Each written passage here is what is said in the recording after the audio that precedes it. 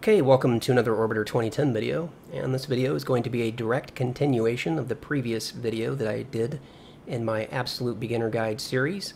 This is a series that I'm putting together that has a special emphasis on people who are brand new to Orbiter. You've downloaded the program, you've got it installed, but you really don't know how to do anything with it.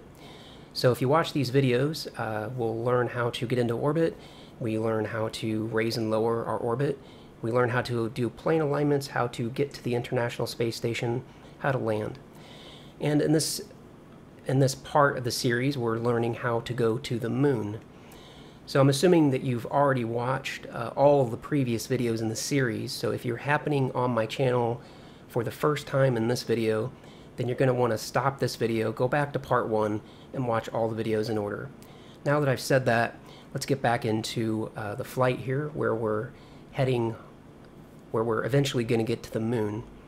Now in the last video we took off from Cape Canaveral, and I just discussed a couple of basic concepts, such as making sure that we're going to arrive at Brighton Beach when the sun is up, and then we talked about, you know, getting up into orbit while having our relative inclination between our orbit around the Earth and the moon as low as possible. So let's go ahead and continue. Let me unpause the video here, or unpause the simulator. Now we just did reach main engine cutoff, so we're here at 96 kilometers, and we've got our orbit basically established. It's in pretty good shape, but we still have a couple of things to take care of. The first priority when you get into orbit always is to make sure that you're going to stay in orbit, because it doesn't do a lot of good to do other orbital tasks if you only then go around the globe one time and get into the atmosphere and burn up. So we want to first just see when we need to do our orbit circularization burn. That is always the #1 priority when you get into orbit. And I can see here the time to the apoapsis is 1,473 seconds and counting down 1 second at a time. And the apoapsis is here. If I press mod to get rid of the information, you can see I'm here and my apoapsis is here. And again, that is 1,459 seconds away. So the highest priority for me is to make sure that I get to that point and circularize my orbit. But there are other things that I can do in the meantime, because I can't circularize the orbit until I get to this point. At least I can't do it efficiently. So if there are other things that I can tend to before I get to that point, then I want to tend to those things. One of those things that I can tend to is my align plane. I can see over here in align plane MFD that I'm going to reach the descending node in 663 seconds. Now, it's pretty easy to understand that 650 seconds or so is a lot less than 1,400 seconds. In other words, I'm going to get to this point, and I'll still have 800 seconds until I get to that point. So if there's something that I can do at the descending node, I can go ahead and tend to that first. I don't have to. I can skip it and take care of the orbit circularization and then do the align plane. But since I'm going to come up to the descending node well ahead of schedule for getting to the apoapsis, I want to take care of this first. So I'm going to press H to change over to orbit Earth. And now that I'm in space, I can switch over to the better looking green color.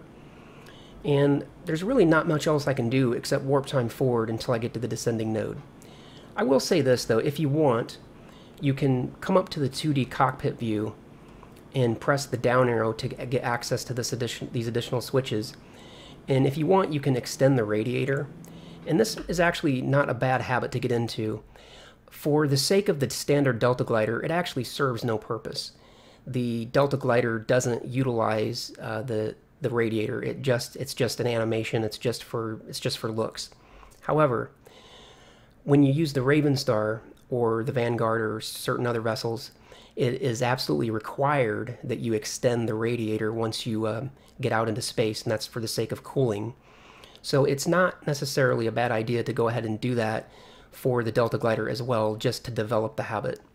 So now that the radiator is extended, go ahead and press F1, get back inside the cockpit here, and I'm going to come back to this view because I like it better for the sake of the video playback. These larger MFDs just show up a lot better.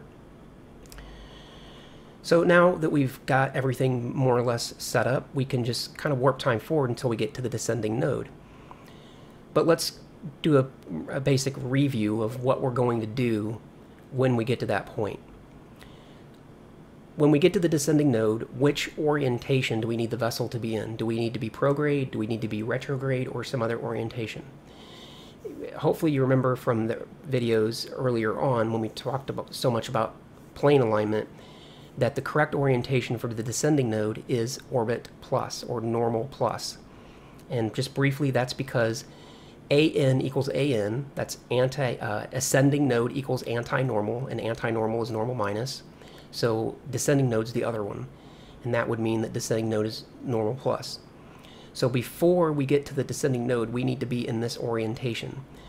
We don't necessarily need to do that now because we're still quite a ways out, and we also know the amount of time that we have to burn the engines.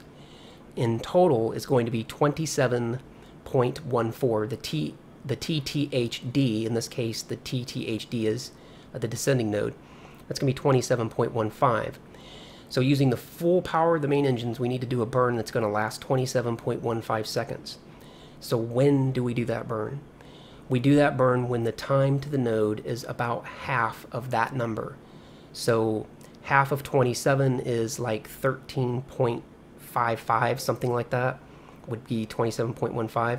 So when the time to the node is 13.15, we will do a burn using the full power of the main engines if we choose, or we could use partial power on the main engines because of the drift that I talked about with the autopilot. And that will bring the relative inclination down to 0. So let's go ahead and warp time forward and get close to the time to the node. Again, we don't want to go all the way there because we need to give the autopilot time to settle. So I'm just going to warp time forward until we're at about 100 seconds.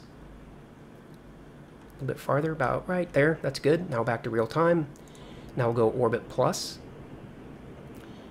And notice that the time to the node is still counting down. That's why we do this ahead of time, so we give ourselves time for the autopilot to settle.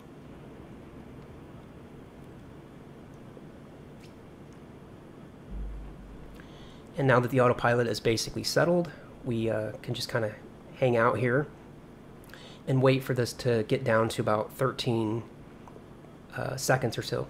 Now again, the autopilot in the Delta Glider is tuned pretty well for holding in the orbit plus position, so we can get away with using the full power of the main engines because we're using the Delta Glider. If we were using the Raven Star, I would definitely not recommend using the full power of the main engines because the autopilot won't hold that center position well enough. Go ahead and warp time forward. Again, we're going to be at about 13 seconds when this will switch from kill thrust, so let's get our fingers on the button. And here we go, full power of the main. And got the main engines locked. Now I'm just going to watch the relative inclination, and you'll notice it's having some impact on our PEA. That's okay. It's actually a good impact on our PEA at the moment. And when we get down near the bottom, we want to press Control and start backing off so we don't overshoot. Let's back off some more, and let's kill the engines. And we got lucky and just killed it right on time. If you overshoot one way or the other, switch to translation and then use 6 or 9 to correct accordingly. Okay, now that we have our relative inclination down to 0.00, we can go ahead and turn off normal plus, and now we need to shift our focus to the next priority. And the next priority is going to be to circularize our orbit at apoapsis. And you can remember from raising and lowering the orbit, that video, that we know that when we know we're going to get to the apoapsis because the time to the apoapsis is given to us right here. That's in 750 seconds. Let's go ahead and warp time forward to get closer to that point. And we'll go out to about 150 or so. When the APT is about 150, then we'll come back to real time. And we'll press prograde to give the autopilot time to settle. Now we're only going to be raising our PEA by 140 kilometers or so, 150 kilometers, so we don't need a lot of time to do that because these engines are very, very powerful. So we can get the time to the apoapsis down all the way to just a few seconds. And notice that I'm at 10x and I still have the ProGrade Autopilot on. That's okay because we're only warping time forward by a few seconds. If you warp time forward by minutes and hours and especially days, you always want to turn off the autopilots before you do that, because these autopilots use small amounts of RCS to keep the vessel in position. And if you warp time forward a lot, you'll actually run out of fuel if you leave the autopilot on. So as we get down here toward the bottom, about right there, go ahead and full power on the main and just get this orbit circularized.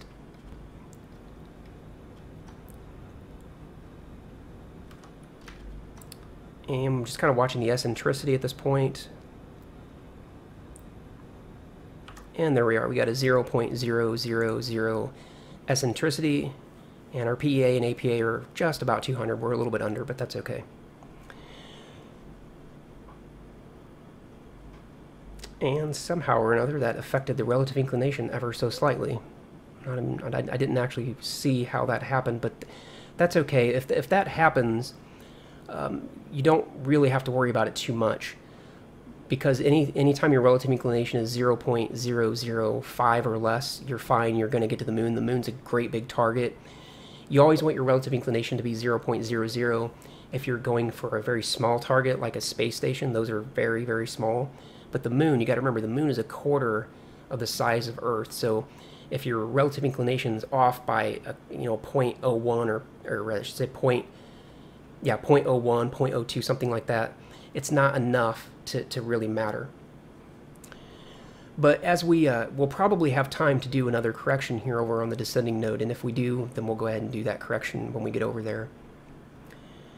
Okay, on 12 minutes now, let's go ahead and start setting up the MFD for getting out to the moon. Now this is going to introduce a brand new MFD that you haven't seen before, so we'll press select, and we're going to bring up this MFD transfer. Now when transfer MFD comes up, it's pretty bland. There's not a whole lot to look at here at first. So the first thing we need to do is make sure that our reference is set to Earth, and it will be since you're in orbit around the Earth. But if for some bizarre reason it says reference Sun or reference something else, press REF and then come down to the Earth and hit enter to make sure that you're referencing the Earth. Now we want to target the moon. This is done just like targeting anything else, celestial bodies, moon. Now what we're looking at here is this little green circle here in the middle represents the Earth, and this larger ring out here is the orbit of the moon around the Earth. And this yellow or orange color here is actually pointing to where the moon is currently at in its orbit around the Earth. If we were to sit here and fast forward time, you would see this line move forward, and in 14 days it would be over here, because the moon takes about 28 days to orbit the Earth once. So in 28 days, this line would go all the way around and be back where it's at right now. And this line indicates what our position is relative to the Earth. You know, if we bring up orbit MFD, you can see our orbit around the Earth is here, and that's basically just showing also here where we're at. Now, in order to get to the moon, we have to create a plan. We have to figure out the best time to do the large ejection burn to get away from the Earth and to get out to the moon. And the way we do that is by setting up a hypothetical, a what-if type of scenario. And we enable hypothetical options in Transfer MFD by pressing HTO. It stands for, I think, Hypothetical Transfer Orbit. So we're just going to press HTO, and this turns this MFD into, it's sort of like the equivalent of maneuver mode, which if you're brand new to Orbiter, you won't know what that means, but if you're familiar with TransX, then you will know what that means. So with the hypothetical transfer orbit turned on, we can now begin inputting data into this MFD to help us figure out when we need to do the ejection burn. Because the way we get out to the moon is if you think about when we did the raising and lowering the orbit video, the way we get to the moon is simply by raising our orbit. The moon is in orbit around the Earth, so to get to the moon, we just need to raise our orbit out enough so that we are out away from the Earth far enough that we will actually be on the same distance away from the Earth as the moon. But the tricky part for doing that is that since the moon does move fairly quickly around the Earth, if we were to just raise our orbit out to where the moon is at right now, and then we fast forwarded time, what would happen is by the time we got out to that point, the moon will have moved. It won't be where it was when we did the burn. It'll be about 3 or 4 days farther ahead. So we can't really calculate that very easily in our head, so this MFD does the calculations for us. Now, what we need to do, again, to get to the moon is we need to raise our orbit, and we do that by increasing our velocity. And as far as what that means in Transfer MFD, we just press DV+, and that's just saying how much velocity do we need to add. So I'm just going to press this DV+ button and hold it. And at first, it doesn't seem like anything is happening other than you see this number going up. But here in a moment, you'll see the effect that this has on Transfer MFD. So just continue pressing it and holding it, and the magic number is going to be 3.1 something. And you'll notice, let me take it a little bit farther out. Take a sip of water while I'm doing that.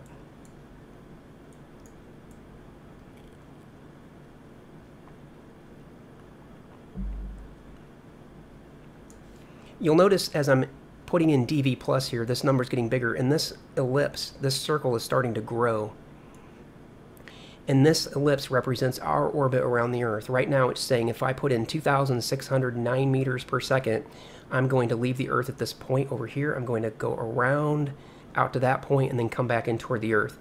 Obviously, that's not out to the moon. The moon's way out here, so we need to increase this ellipse so that it climbs all the way out to this point. So I'm just going to continue pressing DV+ and hold it, and as we get closer to as our DV increases, you'll notice this starts to grow very quickly.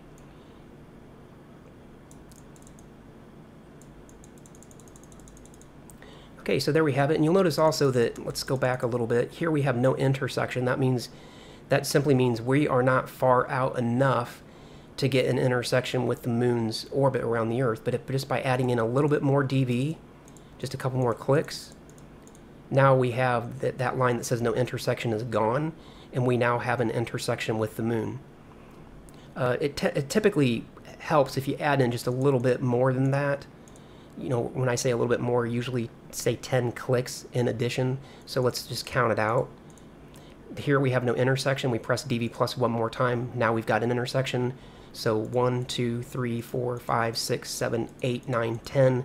That's usually a pretty good number for getting enough velocity to get out to the orbit of the moon without just having a total ballistic trajectory that'll take you straight into the center of the moon. Now we need to determine when we need to leave Earth in order to get out to the moon. Because if we were to leave right now, then our orbit out to the moon wouldn't line up. Now, it's easier to understand this just by showing it. All we need to do is press EJ- or EJ+, in this case it's going to be EJ+, until this gray line is laying over top of that dashed orange line, and I'll explain what that means. Again, this is the position of the moon right now. And this dashed line, this dashed orange line, is the position where the moon will be at when we get out to that point. And this gray line represents where we would be if we were to do the burn from this hypothetical point.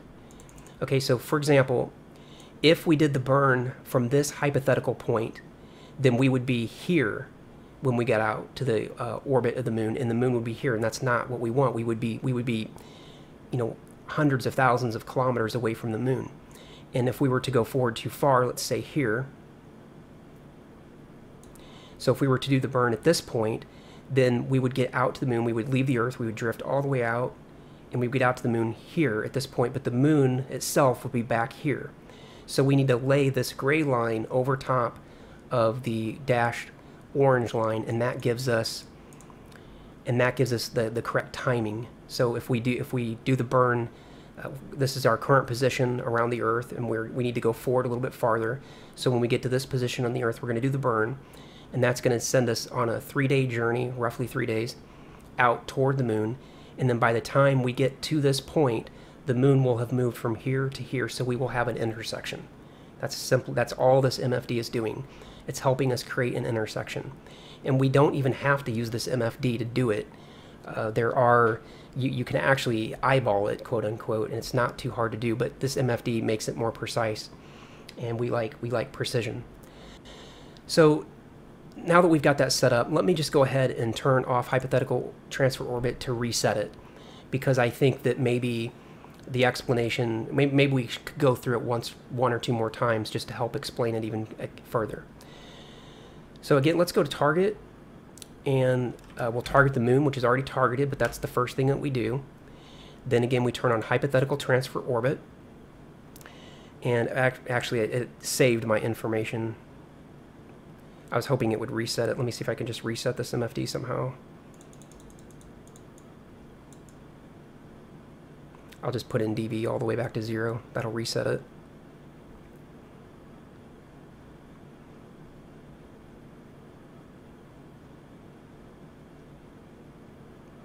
So just bear with me. Okay, that's basically the idea. So anyway, the first step 1, press HTO. Step 2, press DV plus and hold it until you have enough delta velocity to get your orbit out to the distance of the moon. And we know when we're at that point because this ellipse will show that it's touching the yellow part or orange part, and this no intersection will go away.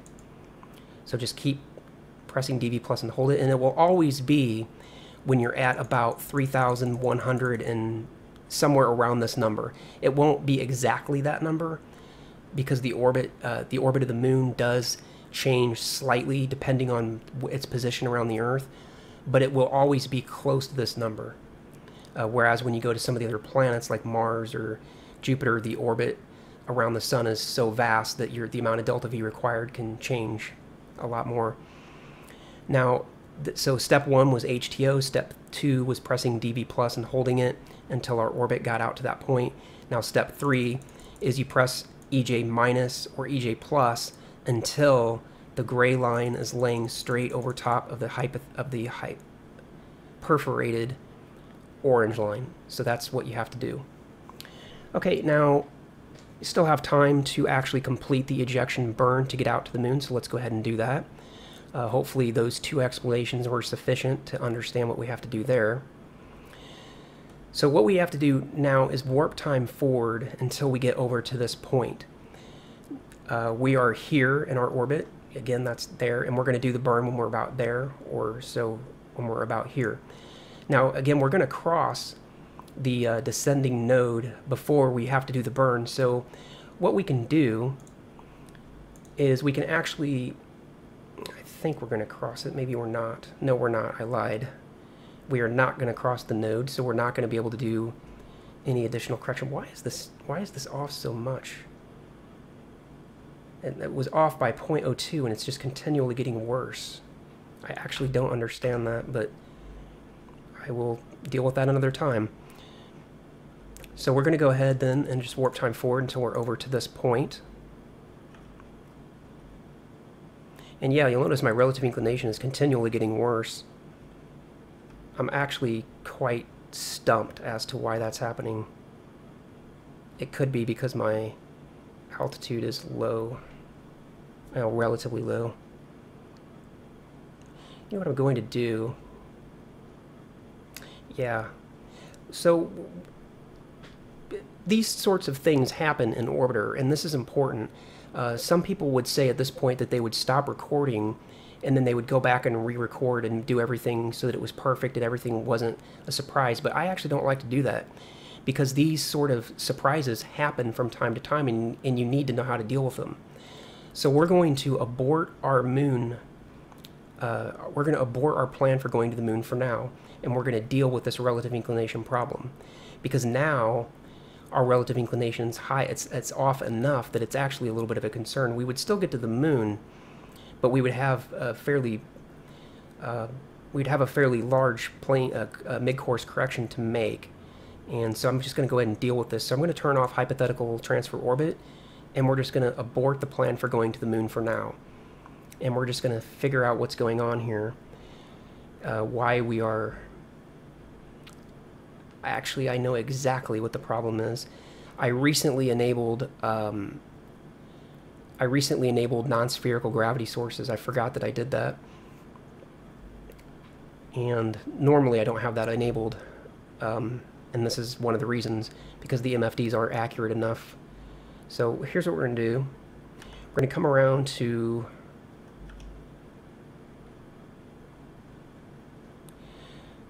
Okay, here's what we're going to do. We're going to press Control S, and we're going to exit Orbiter. And we're going to turn off non-spherical gravity sources, so we're going to disable that perturbation. Somebody actually pointed out that I was mispronouncing it. I want to say permutations, because the word permutations, you know, when you have mathematical permutations.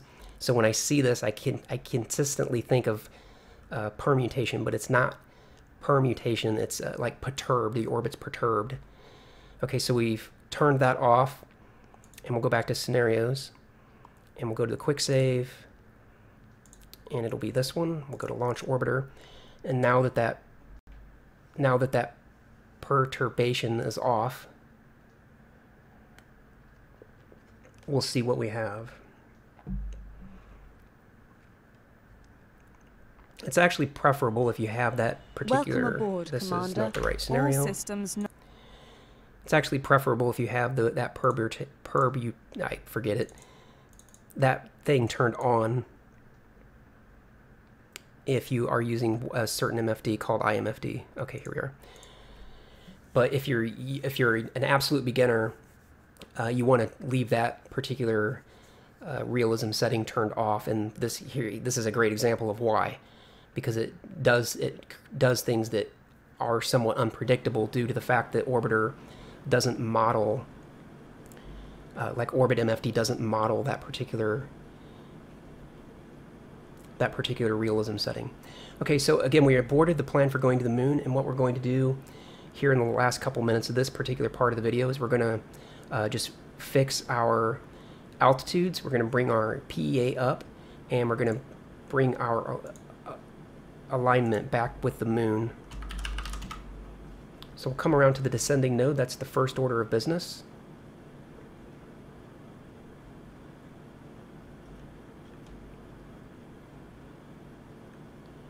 And we're almost there, so we'll come back to real time, and we'll go orbit plus. Again, it's orbit plus because orbit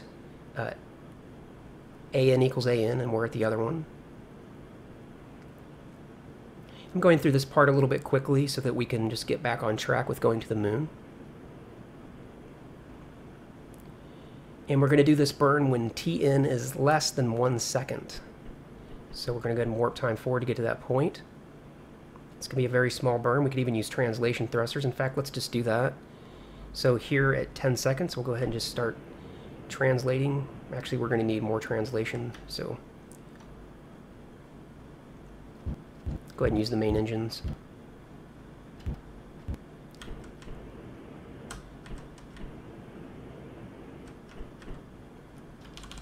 Okay, there we have that. So let me go ahead and turn off normal plus. So so you can see this is actually a good example. I'm kind of glad this happened, because you can see that just because things don't go exactly according to plan, it doesn't mean that you have to abort the mission and start over. You can always save the mission. That's sort of something that should be understood.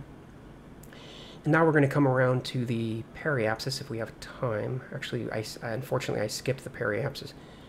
Rather, we're going to come around to the apoapsis and raise the periapsis. So let's go ahead and warp time forward to the apoapsis. We know when we're going to get to that point because of the APT value. So we're going to go all the way down to 100 seconds and then go to real time.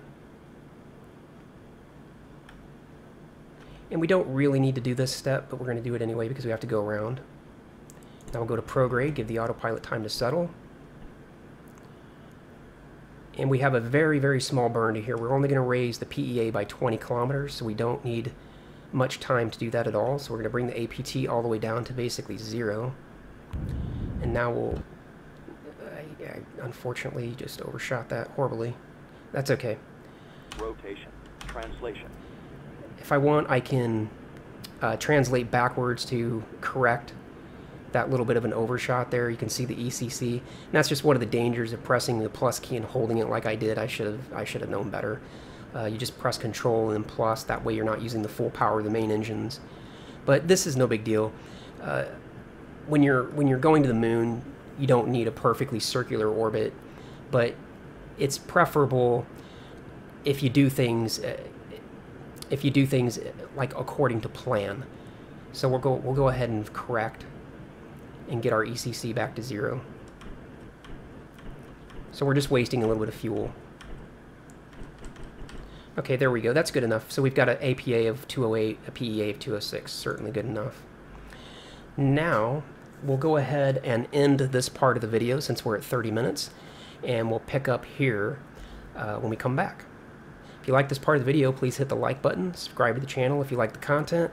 Check out my Facebook page where I post all my videos. I post various images and other space-related content, and I'll see you in the next part.